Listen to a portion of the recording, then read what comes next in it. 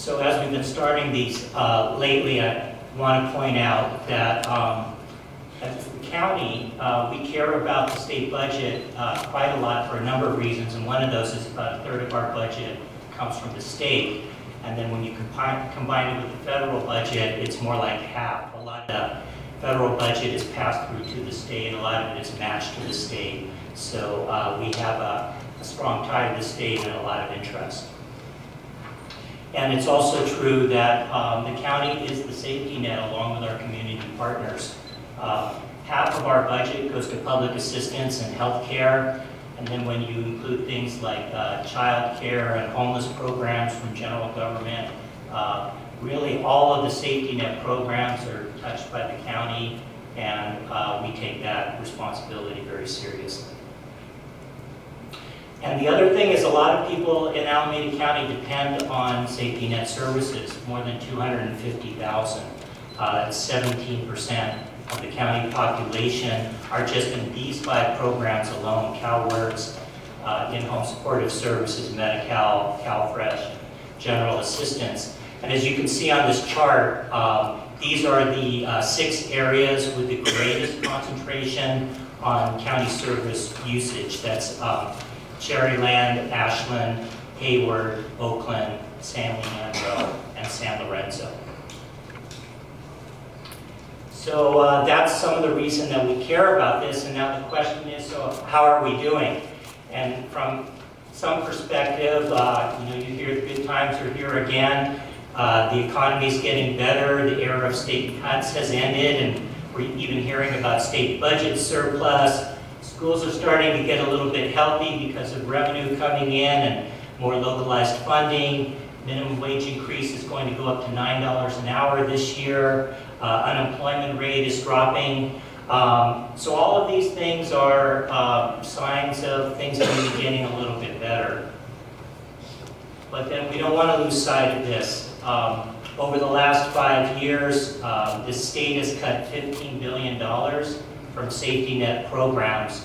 And you can see on the far right here, these are thousands, tens of thousands, hundreds of thousands of county people are impacted by these budget cuts. These cuts have, for the most part, have not been restored. We're not seeing reinvestment. And so the issues for people who are dependent on safety net services, things aren't getting better. In many cases, they're getting worse. And so one way about talking about this is income inequality. And we're going to be talking about that a little bit more this year. This is becoming a big topic locally in the state and at the federal level. So one way that we can talk about this is, as you see here, top 1% of Americans in 2009 own a greater share of household wealth than the bottom 90%. And that was the highest disparity since the Great Depression. And then the top 1% of Californians earn 33 times more than the middle class, average middle class in California. That doubled from 1987. So these are some of the examples of income inequality, and these are getting worse. This is a very interesting chart that I wanted to share with you. It's actually an interactive chart that you can find on the New York Times website, but I wanted to pull out this particular piece. This is looking at after-tax income growth from 1980 to 2010, the United States, Western European countries, and Canada. And there's a couple of things that are interesting about this. One is that the dark lines that you're seeing there, that's the United States. And this is separated by 5% income levels. So you can see as you look at those dark lines, down at the 5 percentile, the 10 percentile, the lines are relatively flat, even leaning down a little bit because adjusted growth has dropped a little bit or stayed flat since 1980. As you move up into the 90% and 95%, the far right, you see fairly healthy, strong growth for the United States. The other thing that I wanted to share about this, as we're talking about income inequality at the national level, is that it's commonly said that Americans are the wealthiest people in the world, and partly what you want to see here is that it kind of depends where you're located. So, you know, down in the 5 and 10%, I don't know how well you could see the very light shaded lines. Those are countries that aren't the United States, Western Europe and Canada. And you can see down there, there's actually quite a lot of countries where the average income in the 5, 10, 20, 30, even into the 40% is above the average income for Americans. It's really only as you get higher up, particularly into the 90 and 95% area, that you see that Americans kind of stand alone in terms of wealth. Now, the other thing about this is that you can also track growth, and if you're so inclined, if you want to go to the website and actually look at all these countries, you're very welcome to do that. New York Times website. This is called the Luxembourg Income Study. And what you'll see is that you can also see the extent of growth in all these other countries as well. So what we're starting to see is really up even into the 60 and 70 percentile, that other countries are starting to catch the United States in terms of overall income. So that gives you a sense of the national level in terms of income inequality. And now I wanted to compare the United States to California and Alameda County, just as a point of reference here, because we're really concerned with the state and local issues. So you can see there where the arrow is, that's the United States. This is a formula called the Gini ratio, and this is the typical formula that's used to measure relative income equality and inequality. A rate of 0 would be perfect equality, and a rate of 1 would be perfect inequality. Nobody hits either of those levels, but just as a terms of ratios. So you can see here that the United States is actually much lower than California and Alameda County in terms of income inequality. And I can provide more detail on that if anybody's interested, but I want basically just to show the chart. So here's another way of looking at this. This is the counties of the Bay Area. And what this data is looking at is the top 20% of incomes in each county compared to the bottom 20% of incomes in each county. And again, all of this is relative. So it's probably not surprising to people to see that San Francisco has the greatest income inequality among counties in the Bay Area. The top 20% is more than 6 times greater than the bottom 20% in San Francisco. Alameda County is actually second at 5.5 times higher, the top 20% compared to the bottom 20%.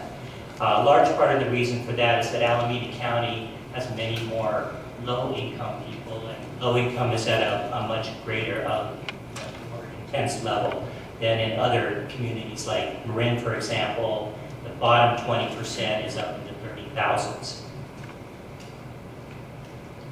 So that gives us kind of a framework for income inequality, and all of this is a conversation really about poverty. And as we look at this chart, I want to say a little bit about poverty, because you'll hear different numbers about poverty these days. We're starting to hear more accurate, more precise numbers about poverty. Everything that I use is federal poverty levels.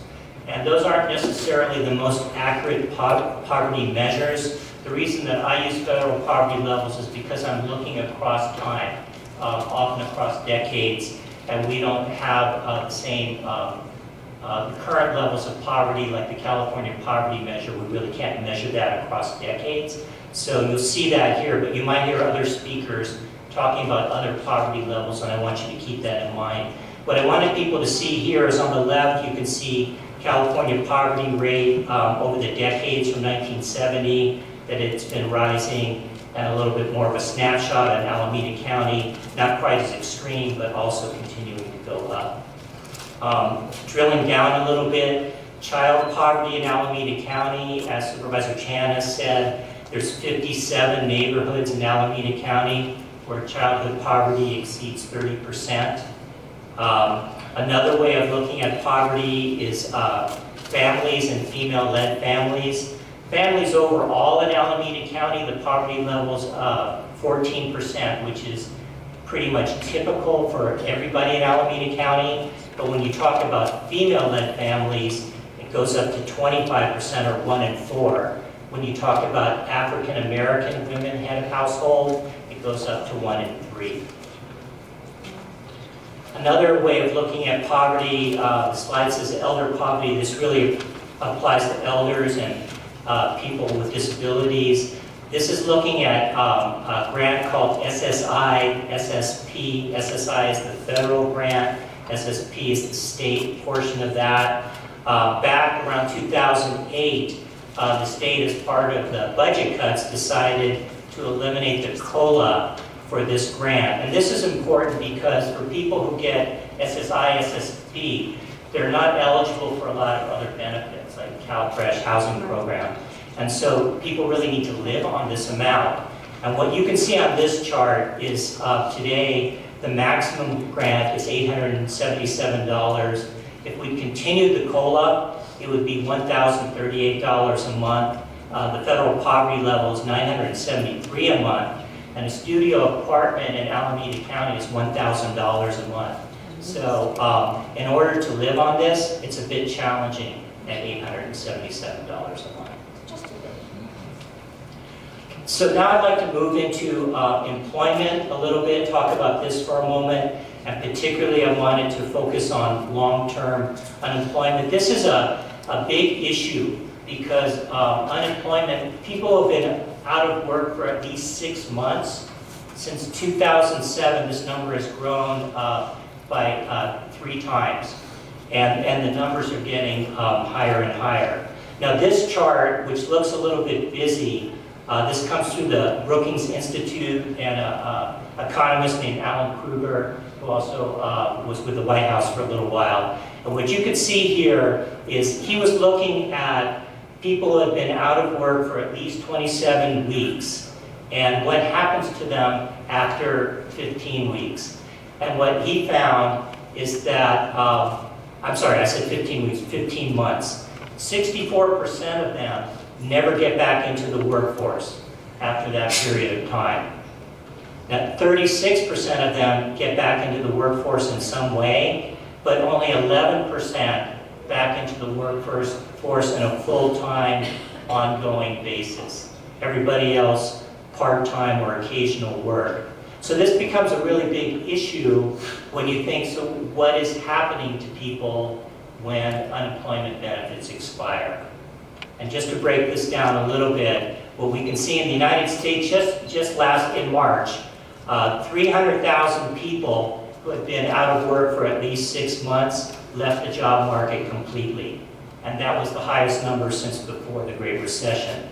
California and Alameda County, we look at the numbers a little bit differently, but here you can see between 2011 and 2013, 643,000 people in California, all of their unemployment benefits expired. Now, when their unemployment benefits expire, we don't know what happened to them. We just don't know, but they're no longer collecting unemployment benefits.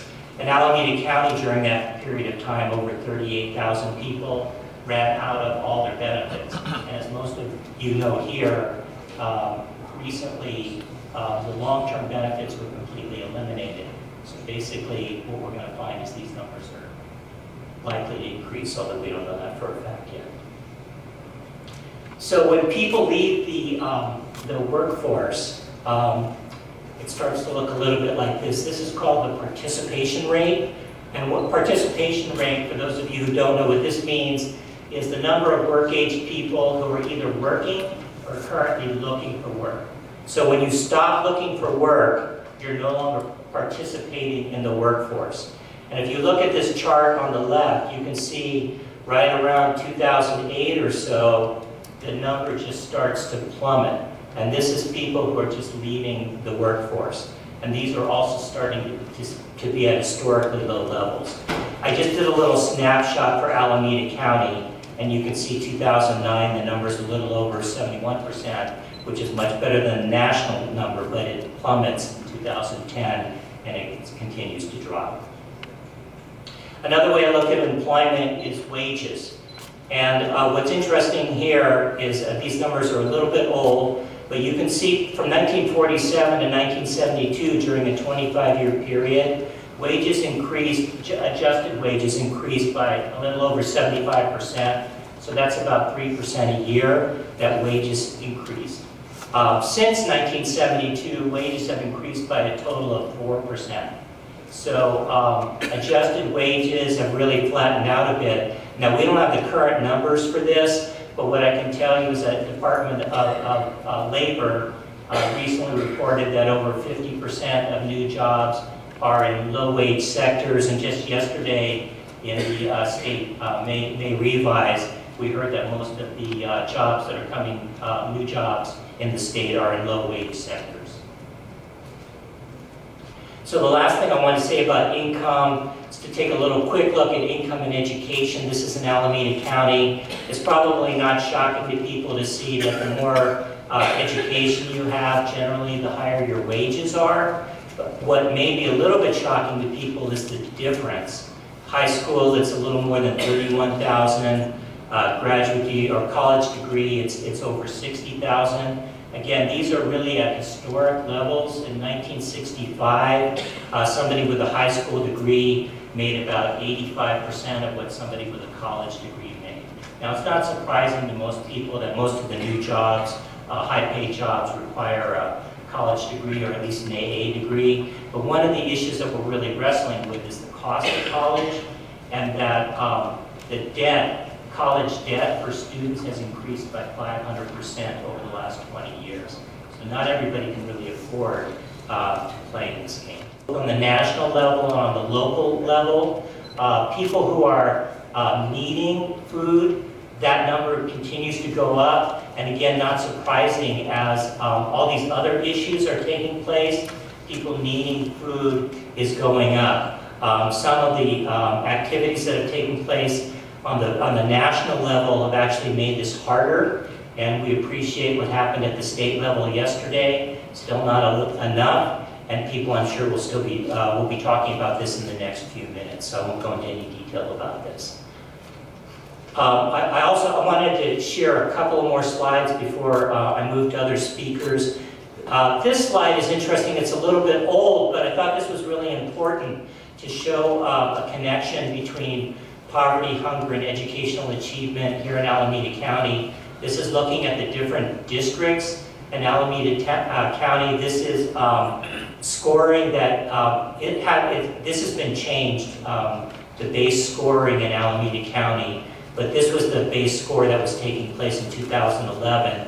And really what you were looking for here was a score of 800 was what every school district wanted to achieve at a minimum level. If you did better than 800, you're doing great. If you're doing below 800, you needed to do better. If you look at the chart on the left side, you can see all the districts that were below 800 on the API score had free and reduced lunch needs of about 50% or much higher. On the right side, you see all the school districts that do 800 or better on the API score, and all of those places, all of those districts, much lower than 50%. A couple of districts there at 40 and 33%, but mostly much lower. So you can see a direct connection here. And the final slide I want to leave you with, this is something that I really just came across recently. I'm embarrassed to say, because this has been out for a little while. This comes from Everyone Home. And this looks at the hidden homeless count. And this helps answer the question of, what happens to people when they lose benefits, when things get harder for them. Unfortunately, this count is only done every 6 years. So we won't see this again until 2015, assuming we have the funding in place to actually do it in 2015. But this is looking at people who are couch surfing, who are about to lose their house, in danger of losing their house. It's a certain criteria that was being used. This is a hidden homeless count. And what you can see between 2003 and then as the Great Recession was really hitting is that the number of people in the Alameda County hidden homeless count went up by 3 times. And so this is just one of those things that we really don't know what's happening to people, but this gives us a little bit of a clue. So if people want to learn more about the Human Impact Project, of course you can go to the website.